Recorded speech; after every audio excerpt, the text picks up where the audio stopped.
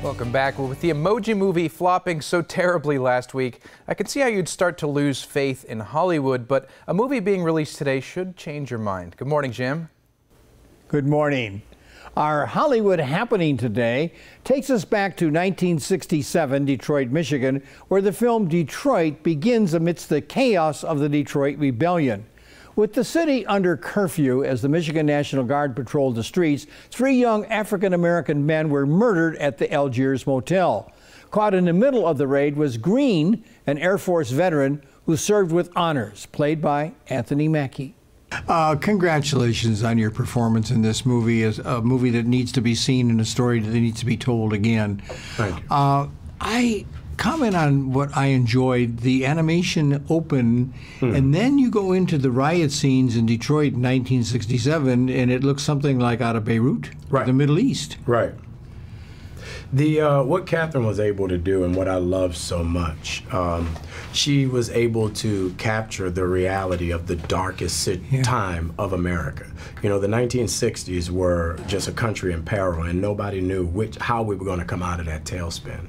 And the beginning of this movie really captures, you know, the beauty of rioting. Rioting, yeah. I think there's something how one little moment, literally storming a bar looking for one man, can destroy an entire city. And that's what happened in Detroit. Exactly. And it's just coming back now. Yeah. It's taken all the 50 years, you know. Yeah. And you mentioned Catherine. What a great job she did. You reunited with her in this movie. Yeah, I love the fact that Catherine, you know, as a beautiful young white female director, you don't expect her to be able to do this. Right. People wouldn't allow her to do this. But I love the fact that she has so much power and dignity in her work that she chose something that people wouldn't actually see her doing.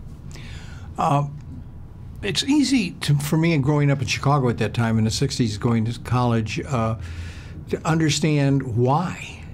It's easy to understand when you look at the prejudice and the suppression in the 1960s. I wasn't surprised. Well, the 1960s, I describe them as the time where America was going from being a teenager to a young adult.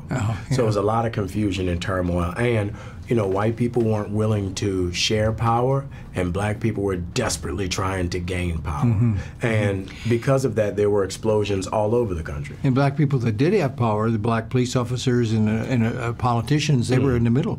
Yeah, and they were desperately trying to hold on to their power.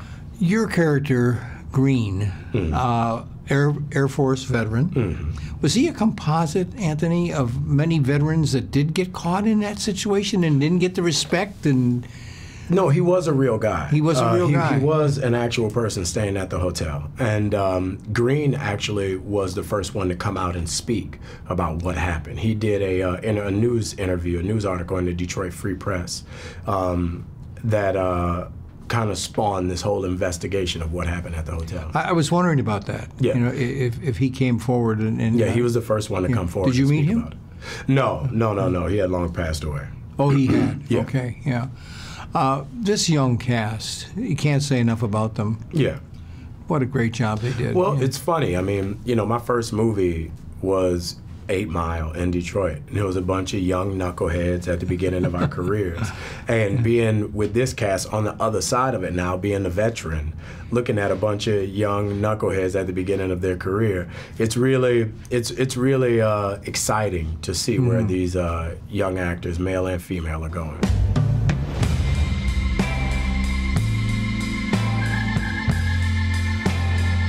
Turn that radio up. What you gonna do? Nice does, man. Thanks. We were performing earlier. I'm performing. He has lost control. Take a look at him now. Police was there. There was a lot of shooting.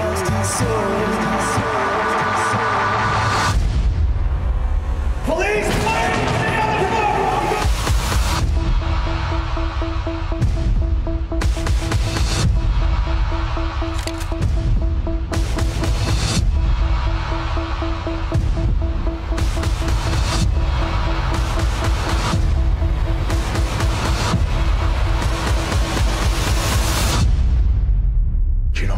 about this to anyone ever. You understand? Detroit was directed by Oscar winner Kathryn Bigelow.